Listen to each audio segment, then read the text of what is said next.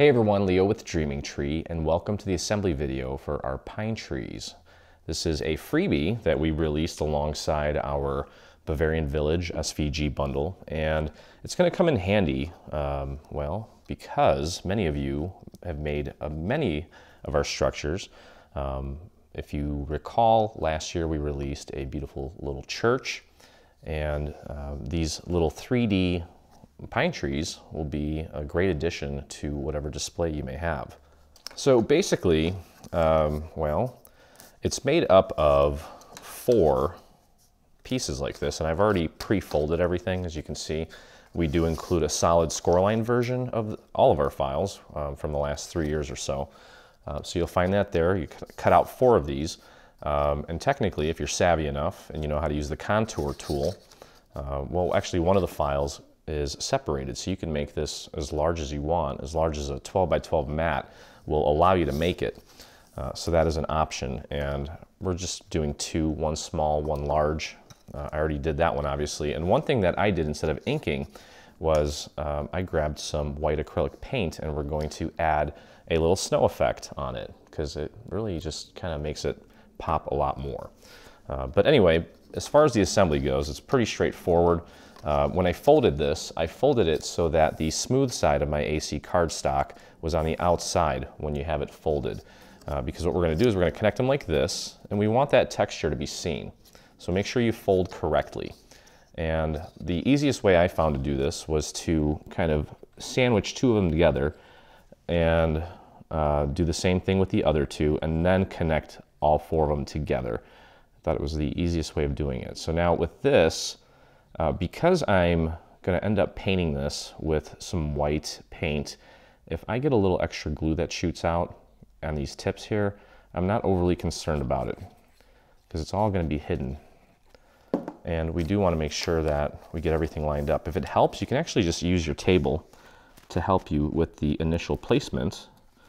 Just kind of keep your eyes on all of the tips of the branches on one of the sides here, and just make sure everything's making good contact. And even if it's off a little bit, don't worry about it so much, because again, we're going to be able to get our acrylic paint out, and we can touch up the tips of these, and no one's even going to notice.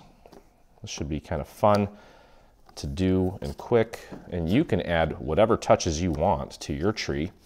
I was actually thinking about, once I painted it, to maybe sprinkle this with a little bit of glitter, which you can do. I know a lot of you do heat embossing, which is really cool too. I could see that being done on something like this.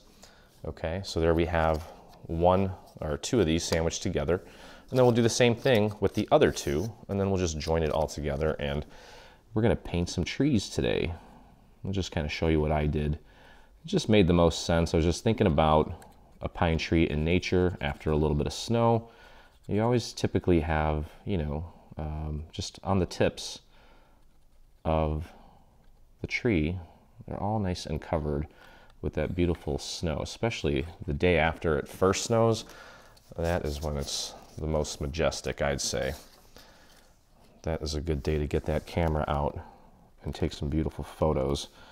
Had a couple of days like that last year and just didn't have the time to get out and shoot. I guess it's also helpful if you have something worth shooting. I spent many a days wandering forests looking for that right shot, and helps to do a little pre-planning to know exactly what you're going to shoot. Anyway, all right, so we've got 2 of these together now. Now I'm just going to put glue on one half of this, and I notice up here that it's not completely together. Totally optional. I don't even think anyone's going to notice, but since this is going on the website and everyone's going to be looking at it, I want to make sure it's nice and perfect. So I've got a scrap piece of paper here, and I'm just going to kind of just put some of that glue in there. Just spread it in between the 2 layers, and then just press and hold right up at the tip and let that set. Okay, and I think I probably put a little bit too much glue in there, so it's taking a little bit longer, but it'll be fine. Okay, there we go. And now we're just going to cover the entirety of one half of this.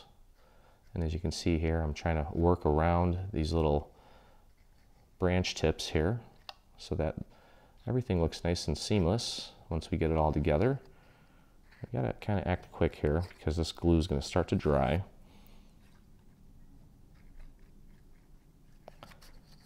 There we go. Let's get it a little in the center and then grab our other half.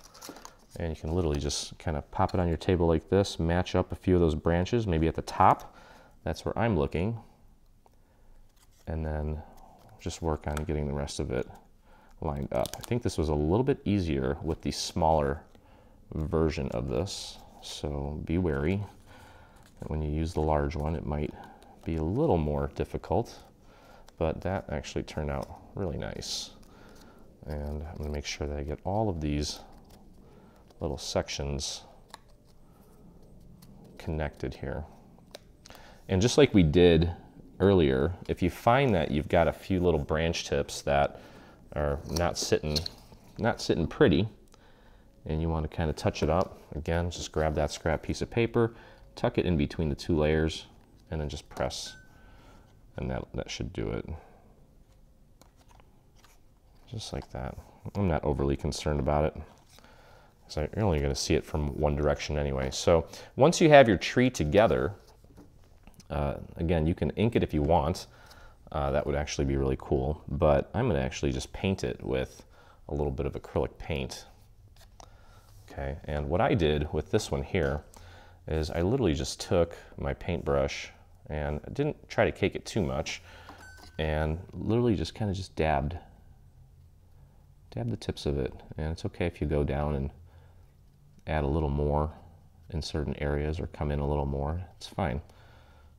But ultimately, just a quick little dab, trying to get it on all the little tips.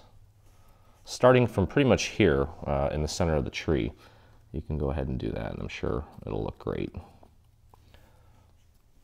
So it's funny, actually, I bought some Bob Ross art supplies, and I told myself that I'm going to start painting. This was years and years ago, and just never really took the time to continue painting because I just got too busy with Dreaming Tree and all this other fun stuff, but that's okay.